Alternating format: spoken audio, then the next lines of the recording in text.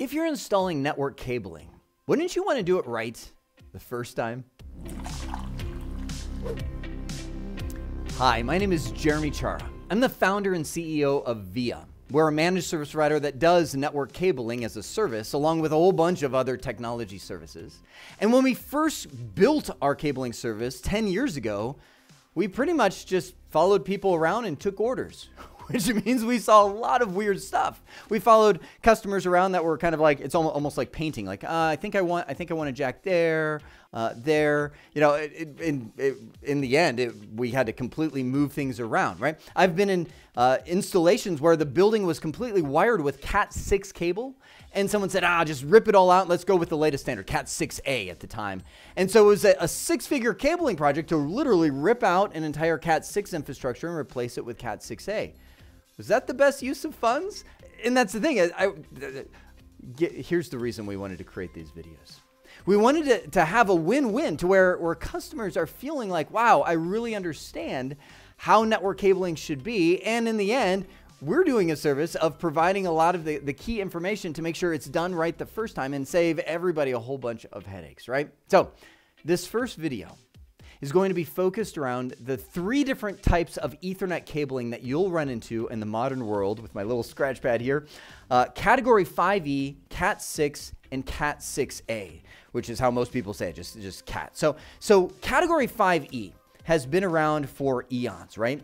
It will transmit at 1,000 megabits per second, which is more commonly called 1 gigabit per second, for 328 feet, or 100 meters if you're an international standard kind of person, right? And this has been the de facto standard for years and years and years that most people have gone with, and will work for most things, I would say almost all things nowadays. So first off, I want you to get in your mind that Category 5E is not necessarily bad. So let me make sure you get this key fact. If you were to look at the average user, the average employee's team member, they use between 1 and 5 megabits per second for their daily work. That's checking email, surfing the web, doing a video call, voice over IP. All of that fits in 1 to 5 megabits per second. So if you're seeing 1,000 megabits per second, you might be like, yeah, that's awesome.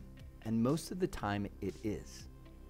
Category 6 came along and increased that up to, let me grab my blue pen, up to 10,000 megabits per second, aka 10 gigabits per second, for up to 165 feet, right?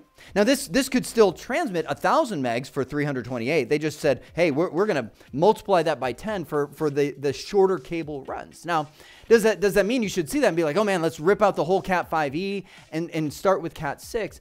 Maybe, maybe not. I would probably say if you already have Cat 5e, for most users, again, it's going to work.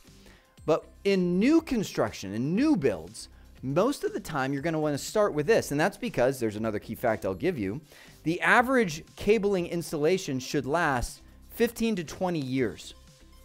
And 15 to 20 years from now, you may see, you know, a lot more 10 gigabit per second connections, although, and let me make sure I emphasize, to probably key devices. I still can't see 2 decades from now, I can't see any application that would use 10 gigabits per second for the average user.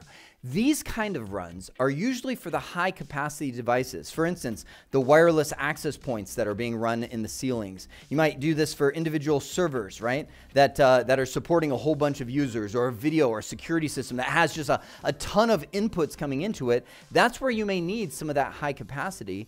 And you may choose to wire the entire building with Category 6 and maybe just specific runs with Category 6A. Which I know some of you are thinking I'm going to go to 100,000. No, this is same thing, 10 gigabits per second, easy for me to say, for 328 feet. That's the big difference.